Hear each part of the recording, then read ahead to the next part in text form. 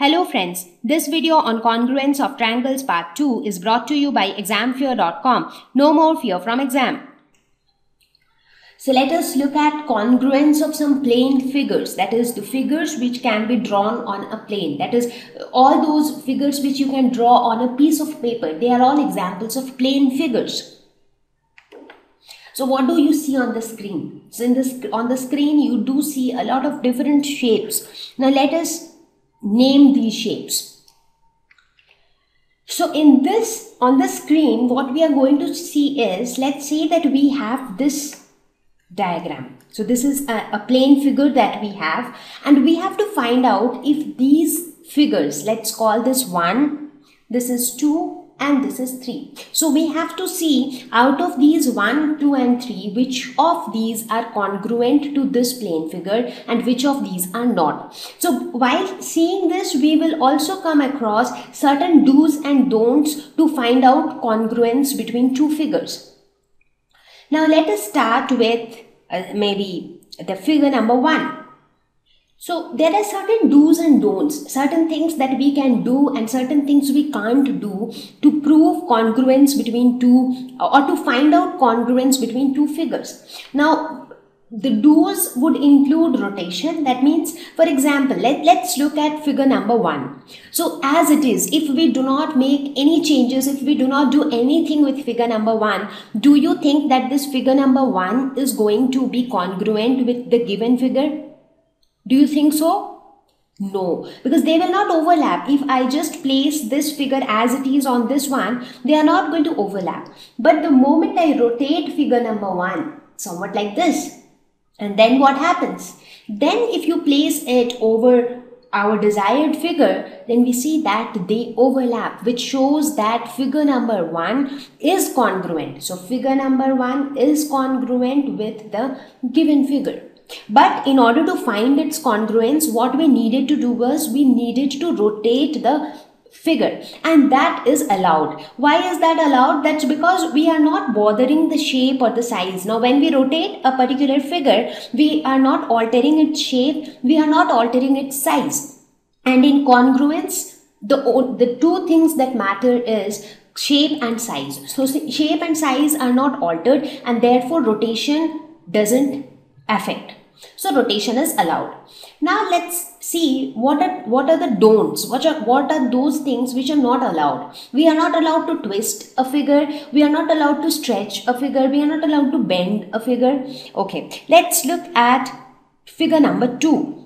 So if you consider this figure number 2, doesn't matter whichever way you try to rotate it, do you think that the figure number 2 will ever be able to cover the given figure completely? No, never. Because when you look at the size of figure number 2, it is very small when compared to the given figure, and therefore they will not be congruent.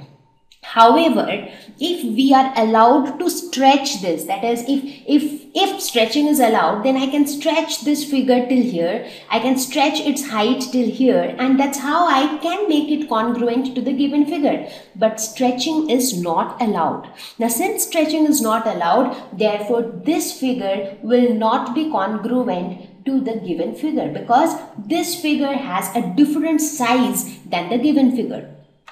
Fine. Now let us look at the third figure.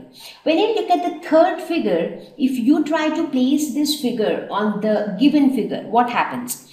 You see that the shape of this figure is quite different. However, if we are allowed to twist, in that case, we can actually twist this arm of the figure, because it is like kind of an L shape. So if we are allowed to twist, we can twist this L shape to form a rectangle shape. Right? But twisting is not allowed. Therefore, this figure is also not congruent. So in this case, this is not congruent because it has a different shape altogether. Figure number 2 is not congruent because it has a different size altogether. But figure number 1 is congruent. So whenever you want to find congruence of two figures, you can rotate the figure as long as you are not altering its shape or size. But no twisting, no stretching, no bending is allowed. So let us look at more examples of congruence of plane figures. So look at these two aeroplanes. Do you think that they are congruent?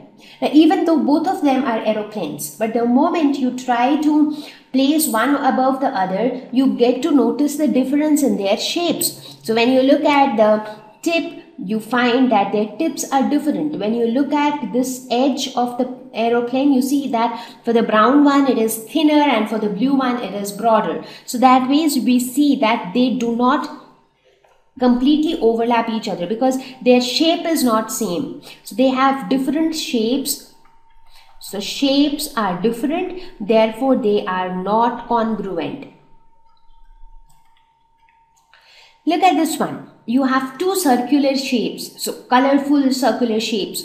Are they congruent? No, they are not congruent because they are of different size, and as we have learned, we cannot stretch them to alter their size. Their sizes are different, therefore they are not congruent. Look at the kites. So do you think that all the kites are congruent to each other?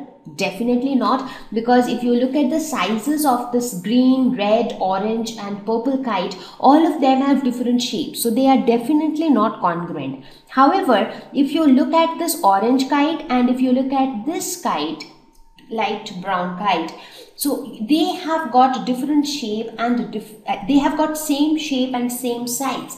So therefore we can say that these two kites are congruent. However, all others, because of their different sizes, they are not congruent.